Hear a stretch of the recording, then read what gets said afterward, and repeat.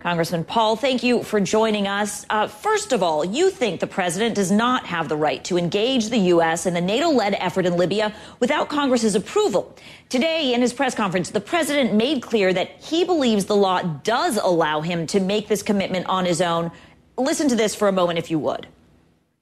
I'm not a Supreme Court justice, so I'm not going to put my constitutional law professor hat on here.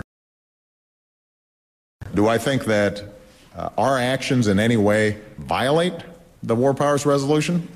The answer is no. So I don't even have to get to the constitutional question. Simply, sir, what's your reaction? That's a horrible statement. No, he should get to the Constitution. He doesn't have to be a constitutional lawyer.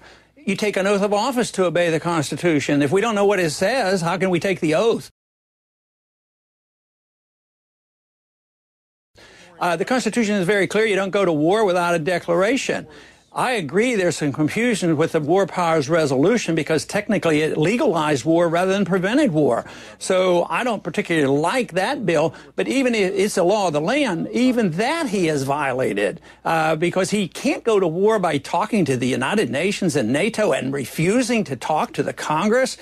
I think this is so sad and the kind of thing that I have been fighting with both parties for decades now. I think it's taken one step worse because he's been a little bit more aggressive in declaring that he is the unitary president, that he can do what he wants. He doesn't have to tell the Congress. So I find it rather sad that he has taken that position. We'll get back to the question of consulting Congress, but first I want to ask you about a point Senator John Kerry raised. As you know, he's the chair of the Foreign Relations Committee in the Senate, and he raised the point that if Congress wanted a say in this, they actually had a chance. Listen to this. You're saying the president violated the process here and didn't come to the Congress. He did come to the Congress. He sent us a letter requesting us to do the authorization, and we didn't do it. That's the simple fact here. He's saying that Congress dropped the ball at the very beginning. Do you acknowledge that Congress could have done something and didn't? Oh, they could have done a lot more, a lot sooner. That is true. They shouldn't have waited for more than 90 days. They should have immediately let the president know that he was violating the War Powers Resolution and the Constitution. But I don't know what he's talking about on the appropriations. He has no explicit appropriations for this war. So he doesn't have the money and he doesn't have the authority, and we're slipping into another war. And nobody can even count the wars. Nobody knows whether this is number 4 or number 5. With a country that's flat out broke, and we allow our presidents to do this, this just means that, the constitutional process and the economic situation in this country is totally out of control.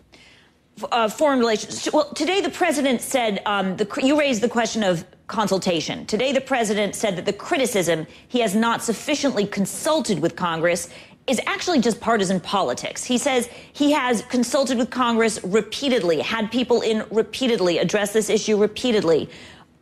Are you using this issue simply to score political points? He hasn't called me, and he hasn't come to the Congress, and, the Congress is everybody, and if you follow the laws, the law says, the Constitution says, if you go to war, you have to have a declaration, and you can't replace that with saying, well, we had a UN resolution, we went to NATO. You know, many, many years ago, after World War II, when NATO was set up, Mr. Republican Robert Taft said, don't get into NATO because before you know it, we'll use NATO for having us slip into these wars. And his predictions were exactly right. The sovereignty of this nation depends on us and not the UN. And the Constitution is the law of the land. And we don't have to be constitutional lawyers to understand that. We don't need lawyers to tell us what to do and not to do, because we shouldn't be in office if we don't understand what the Constitution says. It's plain and simple.